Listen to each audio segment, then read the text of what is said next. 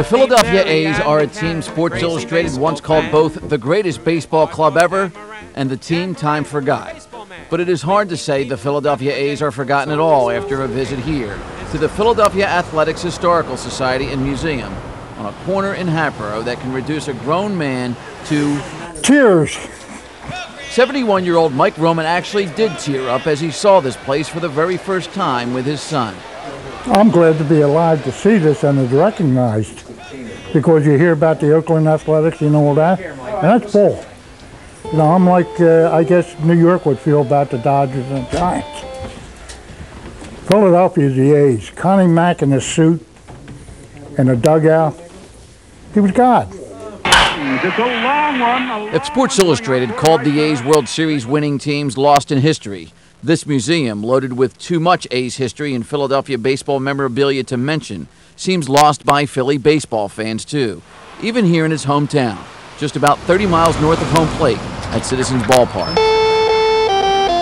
The people of Hatboro don't even know we're here, and yet we represent a franchise that won 9 American League pennants and 5 World Series. And how many years are it going to take the Phillies to just tie that record? Ernie Montella, also 71, co-founded the A's Historical Society 10 years ago. We've always knew there were a lot of A's fans in the area. And once the society was started, they just started to come around. And before you know it, we had a car full of stuff we wanted to show. People wanted to be able to buy replica stuff. And we started looking for a place to put this stuff in. Stuff like the actual uniforms, gloves, and bats of the A's players to visits from the few surviving A's players themselves here. There's a turnstile, seats, and other pieces of the old ballpark, too. As more collectors discover this place, they then decide to donate and loan their own collections to share with other fans like themselves, while Ernie and the staff here share their memories.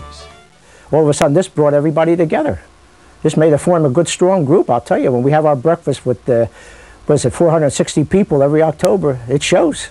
And just like when baseball, as Ernie likes to say, was just a game, and not yet the billion-dollar business it is today, this museum is affordable.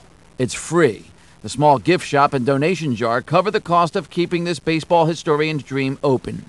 Baseball paradise. I mean, it's great. I love it. That's why I'm always in here. The A's Historical Society has helped make a terrific documentary on the team and several books, too. And also helped keep the A's alive for the lucky fans old enough to have seen them play, and for the rest of us smart enough to stop in here and feel like we did.